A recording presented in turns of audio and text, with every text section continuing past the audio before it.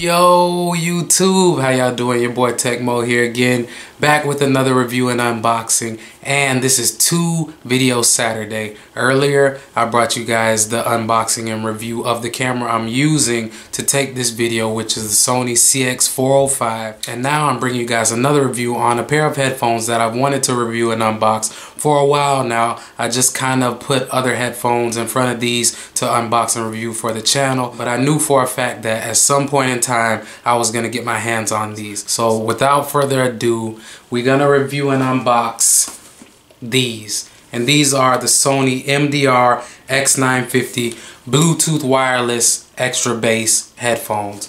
And you guys know my format. I take you to the website. I'm gonna go over the specs very briefly because these have been out for a little while now. There's 100 other review and unboxing videos on them, but this is the only Tecmo review and unboxing. So, like I said, I'm gonna take you to the website. I'm gonna go over the specs very briefly, then we get straight to the review and unboxing, and I'll give you an analysis of how I think they sound. So, that being said, stay tuned. Okay guys, so as you can see, I'm here on Sony's website. I'm gonna go over the specs and features very quickly so we can go ahead and get into the review and unboxing. And again, this is what we're gonna be reviewing and unboxing right here, the Sony XB950 BT extra bass Bluetooth headphones. And you have options in terms of colors. This is the pair that I got, the black with the red accents, or you can get the red with the silver accents, or the blue with the silver accents. And here we have the marketing, deep bass without wires, although you can use these with the 3.5mm headphone jack that has been included in the packaging. Now, one thing to note is that you cannot enable the extra bass boost when you're using it with the cord. You have to be using it wirelessly in order to enjoy the extra bass. So if that's an issue for you, you might have to look elsewhere in terms of bass headphones, but it's not an issue for me because I prefer wireless headphones, so that's the main reason why I got these. Now these have 40mm drivers. That's the same size of the drivers that are in the Crushers, and these are supposed to deliver intense bass. You have NFC. That doesn't help me because I have an iPhone, but for those of you that have NFC enabled devices, you can just tap them against the headphones and they will pair seamlessly. And it says they have a wide frequency of response, 3 Hz to 28 kHz. You have powerful punchy sound with your electro bass booster. Some more information, again, your 40mm drivers. Going down, it says that you have up to 20 hours of battery life. So that's another difference between these and the Crushers. With the Crushers, you get about 40 hours. So it's pretty much double what you will get with these. So the battery life definitely is better on those. Smartphone friendly, it says. These are supposed to be comfortable with the ear pads.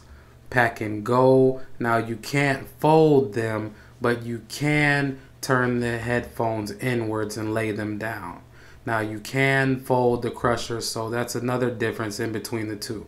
And again, this is just a condensed version of what I just read. And here it says beat response control reduces heavy bass distortion. Okay, so that being said, let me get back behind the camera and get into the review and unboxing. Stay tuned. Okay guys, so I'm back behind the camera. I'm just going to give you guys a look at the boxing real quick so you have an idea of what you're going to get if you go pick these up. The bottom, not too much. On the side, nothing at all. On the top, nothing at all. On the other side has extra bass with a picture of one of the sides of the headphones. And on the back, you have a few pictures and you just have an overview of the specs there. To open them, there's a tab here. You pull that open.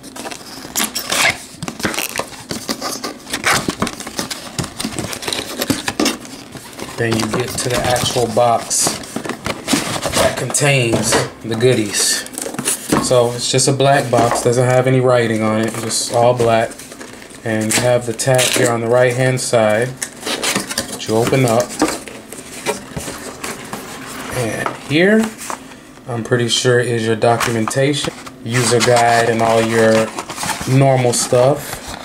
And then here you have your cords. You have your charging cord, and you have your 3.5mm cord if you do not want to use them wirelessly. Again, you cannot enable the extra bass boost if you use them with the cord. And I guess I need to note that this does not come with a carrying case. It's just the headphones in here. There's nothing else. Make sure there's nothing under here. Yeah, so no carrying case. I mean, the crushers do come with a carrying case, so that's another difference in between the two, but it's not a deal breaker for me. Let's just look at the headphones a little closer. And these cups here, these ear cups, are pretty large, but they feel nice and plush. They feel like, you know, they'll conform to your ears pretty good. You can't fold them, but you can lay them down like so. Here are your controls, your playback controls. You got your volume right here. Then you have your play and pause, which you push in and out.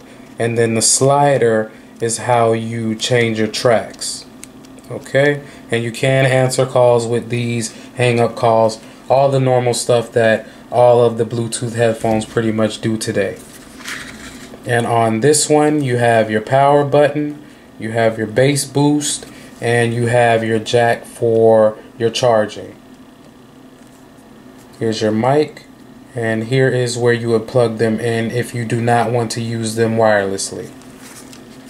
Okay, so I'll give you an idea of how they look on me. Give me a second. Okay guys, so this is how they look on me. I must say they are pretty comfortable. They don't feel heavy, like they're weighing me down at all. They feel, you know, comfortable, like I can wear them for an extended period of time and they're not gonna hurt my ears. So side view, the other side, and again, they feel comfortable. These are not going to be gym headphones for me, so I'm not worried about them being sweatproof or anything like that. These will be something that I use at the airport or while I'm sitting around the house, something of that nature. So that being said, I'm going to pair them to my phone, then play a couple songs, and I'll be back with an analysis of how I think they sound.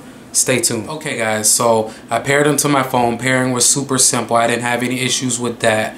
But one thing that I will say that I like better on the Skullcandy crushers is the slider. Now this pair of headphones, either you have the bass boost on or you have it off. On the Skullcandy crushers, you can adjust it. You can slide it up or slide it down, and I really like that feature. Now I will say that I like the bass that the Skullcandy crushers deliver a lot more than I like the bass that these deliver. The sound that these deliver is like a manufactured sound. It's not that deep, rich subwoofer in the back of your trunk type of bass that you get with the Skullcandy crushers. That bass is deep. It's headache bass. You know what I mean? That bass sounds more natural. This sounds like it's manufactured, like they're trying to create the bass, but it's not natural. But other than that, the highs are pretty good. I would say that the highs are probably maybe a 7.5 to 8 on these. I definitely like the Skullcandy crushers highs better than I like these highs, and the bass I would give probably about an 8 on these.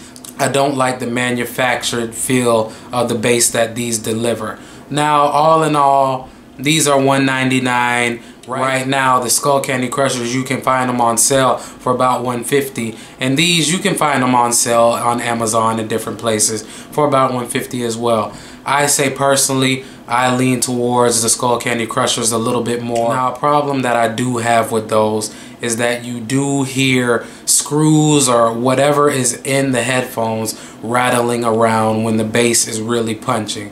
Now these, I haven't heard that so far. When I put them on, I don't feel anything shaking inside, and I don't know if it's because they're brand new, but within the first couple days I did hear things rattling inside of my Skullcandy crushers, so that is something that can be a little bit annoying. Sound wise, hands down, I give it to the Skullcandy crushers. I like those a lot better. I hope this video gave you guys some information, and I hope that if you're looking to buy these, you can make an informed decision. Until next time, guys, I want to thank everybody that has liked and subscribed to the channel. I have gotten your emails, guys, to those of you that have emailed me asking me for different videos about how I got into YouTube and have I made any money yet? Have I become discouraged yet? I am going to put that video out. I have got the emails asking me to do more reaction videos. I'll get to those as well, but again, this is a tech channel. This is a gaming channel, so I gotta bring the unboxings and reviews first, and I will definitely get to those videos as well, because for the subscribers that have been around and have been supporting the channel, I'll always do the videos that I can do for you guys, and I don't have a problem if it entertains you guys. I'll do a couple reaction videos. I'll do the videos that you guys are asking me questions and that type of thing. So stay tuned, those are coming soon. This content is not gonna stop, guys. I'm here to stay. So until next time, guys, Tecmo out. Peace.